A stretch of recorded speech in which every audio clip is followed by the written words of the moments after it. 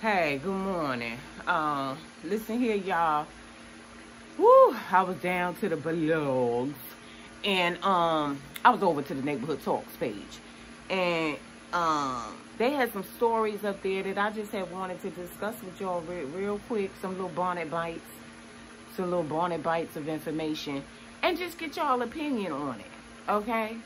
So they say that Kanye West got him a new little girlfriend and that they've been floating around together for a while. But the story that I saw was that he had unfollowed all the Kardashians, right? He had said, bye. And people was wondering, like, why would he do that? Because they've been showing him nothing but love and, have been very, just trying to make this appear to be like an amicable situation. And I'm not saying that it's not. All right. But they was bothered that he had unfollowed them. And I was sitting back and thinking, like, well, what you gonna do? Do you keep in contact with all your exes, peoples, and family members? Maybe some of y'all do, but I cut it the fuck off. Okay. Like, if it's not outside of like the little kids and stuff, so I've had exes who have had children, and I have tried in the past to like still keep a relationship with the kids because you become a part of their life. Now, to that, I'm also going to say this. If the kid gets on down the highway and don't want to be bothered with me, then I gladly packs my bags and moves on in another direction. But the initial attempt is to, try to stay a part of the kid's life. But I thought that Kanye did the right thing. If you don't want to be married to me, we're not a couple. And I understand that, all of the sisters still view him as their brother-in-law. He's the father of Kim's children. If he just does not want to be a part of that unit and that circle anymore, as he's trying to get over Kim, then no, he don't want to see Chloe's pictures popping up, and he don't want to see what Courtney got going on, and Kim and all, and Chris and all this shit. He don't want to see it, and the man should be afforded the amount of time to get on with his life without being reminded of the Kardashian family at every turn. So I didn't see nothing wrong with him unfollowing them. What y'all think? Drop down in the comments below. Then there was another story. I don't know if y'all know the comedian Faizon Love, okay? But Faizon Love was getting a lot of backlash because he came out and said you can say the word Nick, Nick, but you can't say the word fat.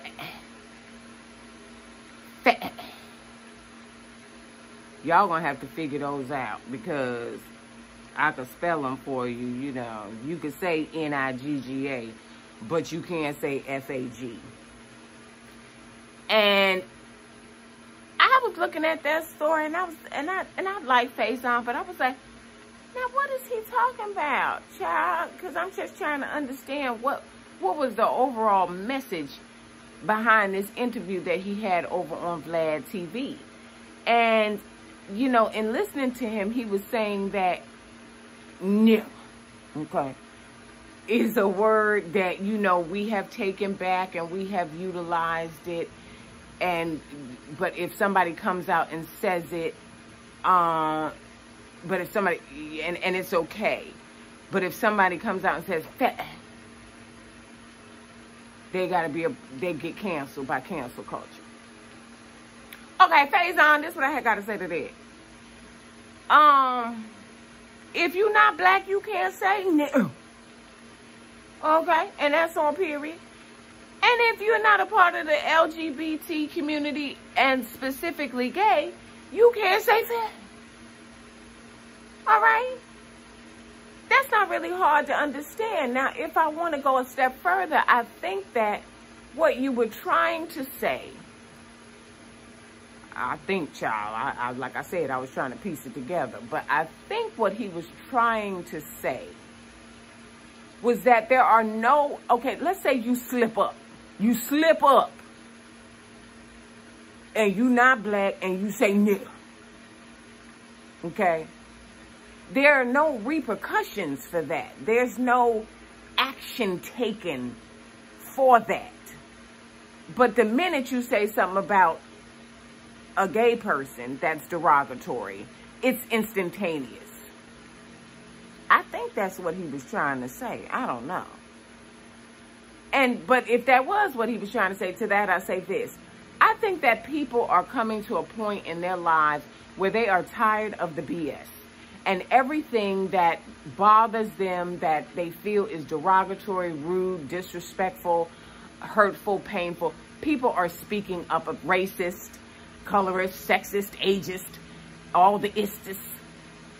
They are speaking up about it, you know, and there was a time that it was behind closed doors and people would express their disdain or discontent about certain things and it would never go anywhere. Well, with social media and people just being more vocal about how they want to be treated, okay, yes, you're gonna get the backlash, and I think it's coming across the board. I've seen several people who have come out saying, you know, and they weren't black, and the people let them have it. And so we're in a transitionary period where if you know that you're not, Cat Williams said it best. I saw something that he said, here again over on the Neighborhood Talks page. Saw something that he said where he said, if you know you can't say this word because it's going to offend a group of people, somebody in particular, and there's an alternate word that you can say, then you have to make a conscious decision not to say that word. Like, you know the words you're not supposed to say. We're not crazy. We're grown. The majority of us, if you ain't 6, where you need to still be scolded about the shit that comes out of your mouth, you know what you're not supposed to say. You know, and Cat Williams, he said, now, you know, if you can't say the R word,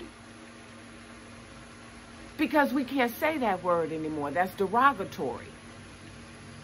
We can't say the M word because that's derogatory. Times have changed. You have to say little people or little person.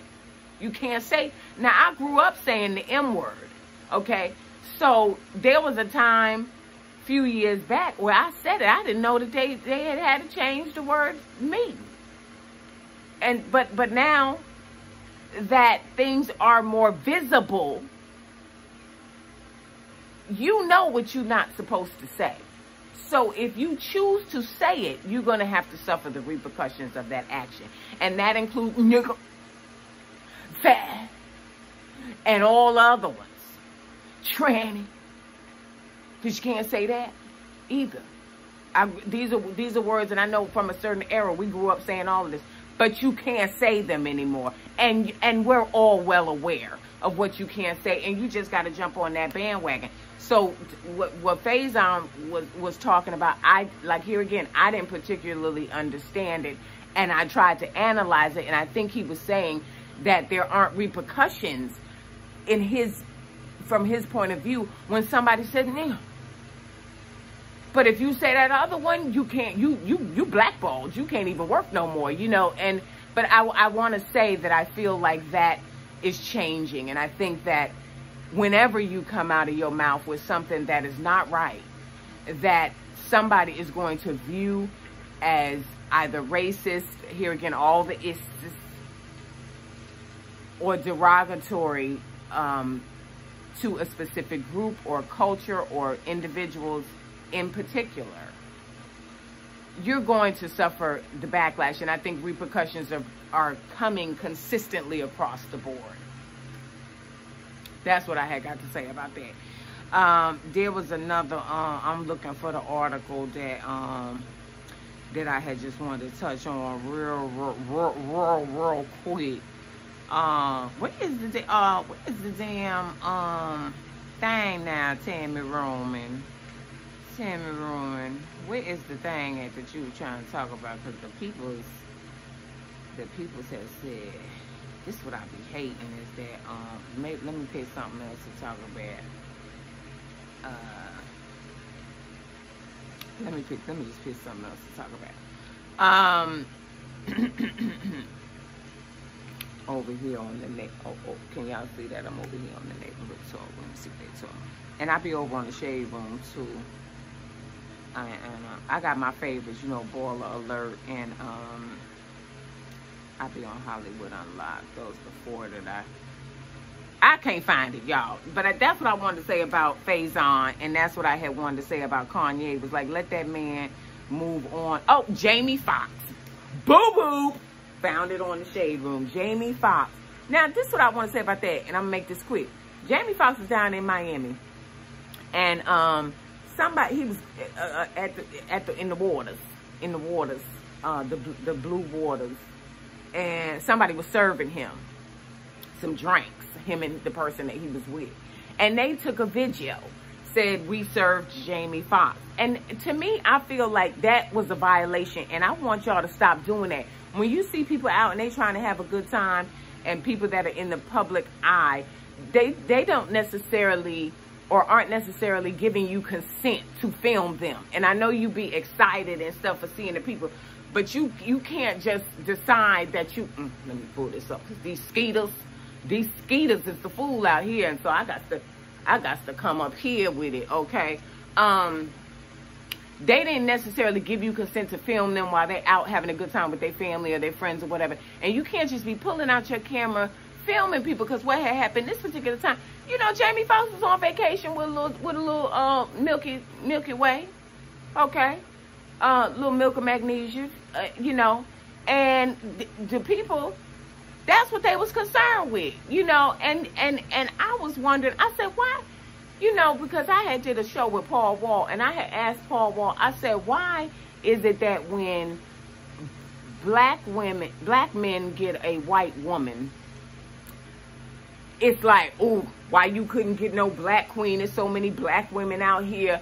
Okay, you know, he like a little milk with his coffee, you know what I'm saying, cream with his coffee, you know, or whatever, and we got so much to say about it. But when a black woman, a la Tyra Banks and, you know, some other ones, Whoopi Goldberg has in the past, I don't know what's happening now, but, you know, there have been, is it Serena and Venus, you know, they have white, I think it's Tamara Mowry, right, that has a Caucasian husband. And, I believe, y'all will correct me, I think that's the twin that has the Caucasian husband, the one from The Real. And the one whose last name is Housley, okay, her, got a white husband. Then it's like, yes, girl, you pulled him, okay, all right, girl, you did that. And there's so much hypocrisy in that thought process. And I was trying to pick Paul Wall's brain, and he was like, Tammy, I don't know, I can't help you. And I can't help myself, but I know what y'all will do. Y'all will drop down in the comments and let me know. Because why is it such a big deal that Jamie Foxx has a type? You know? Because we know he have a type, right? And it don't include us for the most part. So, but why is that a problem? Because everybody does have a type. And why is it a big deal that he does like white women? Because, and here again, it's not a big deal to me. It may not be a big deal to you who's listening, right? You're like, well, I don't have a problem with it. But some of the comments were very bothered, you know, that he was with this white woman down in Miami sipping coladas out the pineapples. And so I want to know what that's about, because here again, like when a black woman has a white man, we celebrate that. But we want the black men to feel beholden to the thought process that you should have a black woman by your side. And is it particularly black men with money? Is that what bothers us? Because y'all didn't care when Ye was with Kim. It was like y'all like them as a couple, but Jamie Foxx always gets a little backlash. Because, you know, he was a Katie Holmes and he got a little backlash for that too. But he always gets a little backlash about the women that he wants to be involved with. And 5 whites, you know, and that's okay, right? But y'all will drop down in the comments and let me know. And that's all I did want to come over here and talk about that, because I do want to hear y'all comments. I want to know, why is that? I want to know, what is the reason for that we do that to black men, but not to black women that go out and get partners of other races. It's more of a big deal for black men when they do it. So I want to know, what is that about? I also want to know how y'all feel about the Kanye situation. Can he unfollow them and it not be a public media spectacle? Maybe the man just wants to get on with his life and heal. And would you do that? Wouldn't you do the same thing? It's like, well, we not together no more, so I'm getting on down the fucking highway. I don't need to be seeing your shit on social media. We not together. You know, that part there. And y'all let me know. And Faizon Love, how y'all feel about these words? Was he right, or is there some truth to what I'm saying? You know what not to say, and that people are holding you accountable more now than ever, and I think they should. I think they should. But y'all let me know. I gotta get out of here. It's hot, and these skeeters, okay? And I got to go. I got to go. Bye.